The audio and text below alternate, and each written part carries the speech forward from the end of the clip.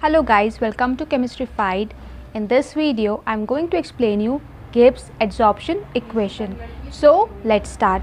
This equation represents exact relation between adsorption and surface tension of solvent due to presence of solute.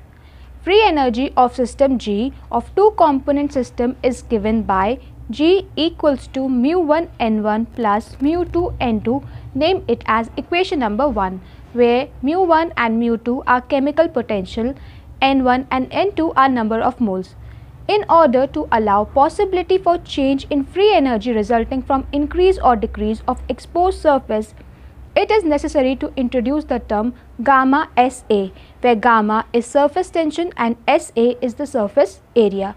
Means in equation number 1, we will introduce the term gamma SA. So equation 1 can be written as G equals to gamma SA plus mu1 n1 plus mu2 n2. Name this equation as equation number 2. Now we will differentiate equation number 2 and we will get dG equals to gamma dSA plus SA d gamma plus mu1 d n1 plus n1 d mu1 plus mu2 d n2 plus n2 d mu2. Name this equation as equation number 3.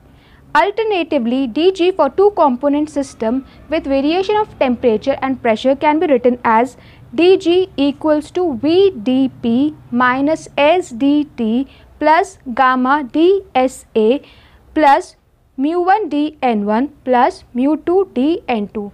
Name this equation as equation number 4, where V is the volume, P is the pressure, S is the entropy, T is temperature, gamma is surface tension, SA is surface area, mu is chemical potential and N is the number of moles. On comparing equation 3 and 4, as we can see that dG is common in both the equation. Now we will compare equation 3 and 4.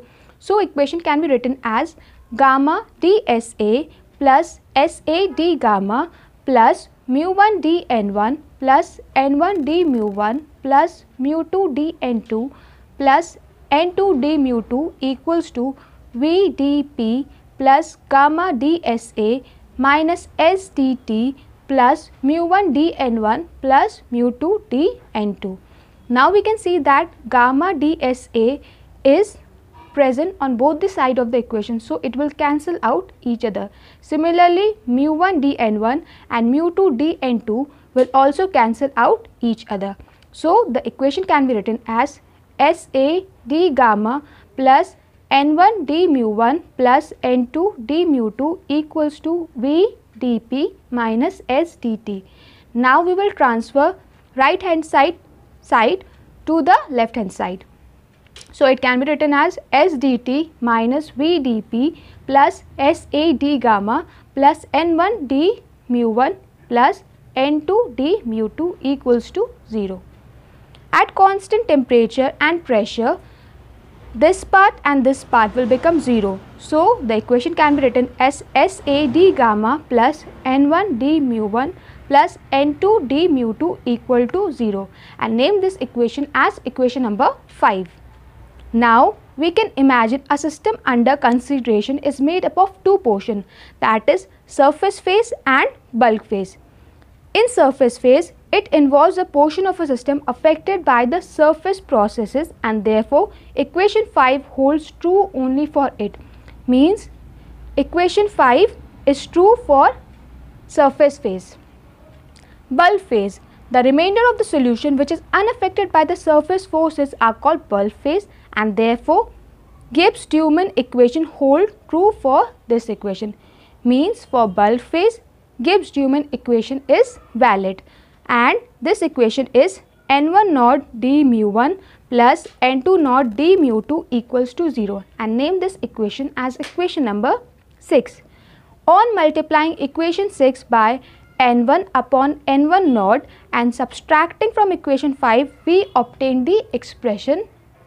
Now we will multiply N1 upon N1 naught with equation number 6. So it can be written as N1 upon N1 naught into N1 naught into d mu1 plus N1 upon N1 naught into N2 naught d mu 2 equals to 0. N1 naught, N1 naught will cancel out each other. So it can be written as N1 d mu 1 plus N1 upon N1 naught into N2 naught d mu 2 equals to 0.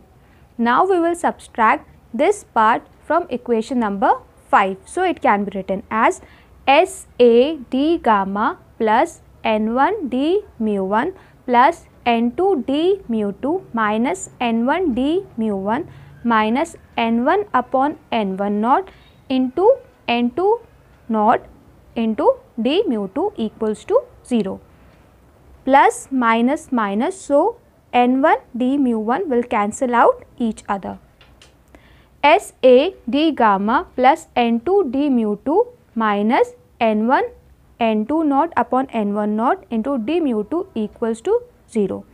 Now you can see that d mu 2 is common in both this part. So it will be taken out as common. So our equation can be written as SA d gamma plus bracket open N2 minus N1 N2 naught upon N1 naught bracket close, d mu 2 is taken out as common equal to 0. Name this equation as equation number 7.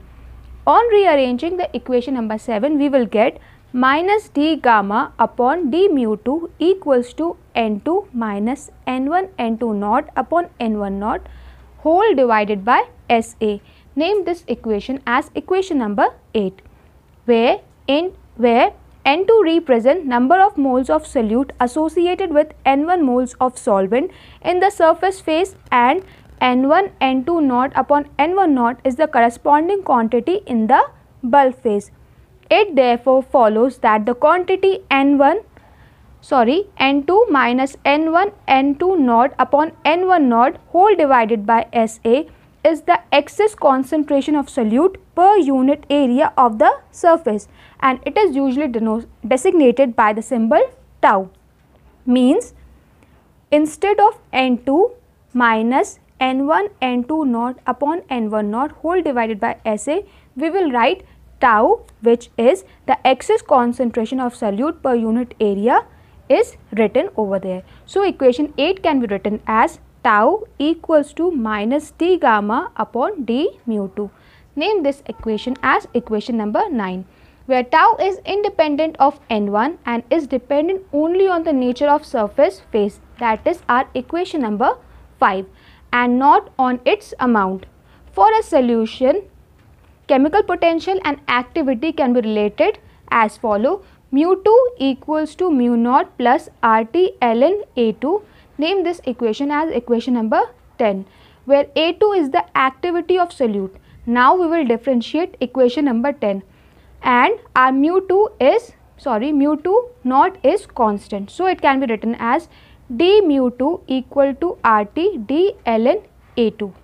Name this equation as equation number 11. On substituting equation 11 in equation 9, we will get, means instead of d mu 2 we will write RT ln A2. So it can be written as tau equals to minus d gamma upon RT d ln A2, or tau equals to minus 1 upon RT into d gamma d ln A2. Since we know that d ln A2 is equal to dA2 into A2, so this equation can be written as tau equals to minus A2 upon RT into d gamma upon dA2. Name this equation as equation number 12. Equation number 12 is known as Gibbs absorption equation. So this is all about Gibbs adsorption equation. Thank you.